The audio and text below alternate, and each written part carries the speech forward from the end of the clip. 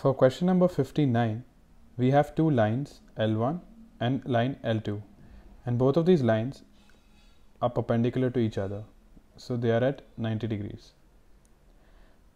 We have to find out the slope of L2.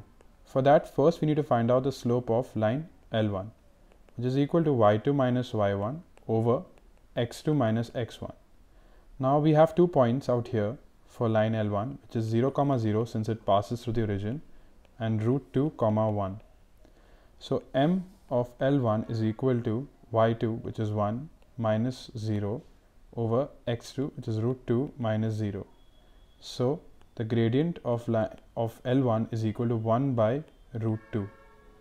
So we can keep this as 1 by root 2 and not do anything to it. And now we know that since they are perpendicular, the gradients m1 into m2 or ml1 into ml2 is equal to minus 1, the product of the gradient, since they are perpendicular to each other. So if I take m1 to be ml1, it will be 1 by root 2 into m of L2 is equal to minus 1. M of L2 is equal to minus root 2.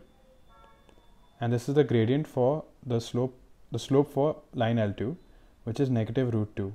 And this is given by option A, which is the correct answer.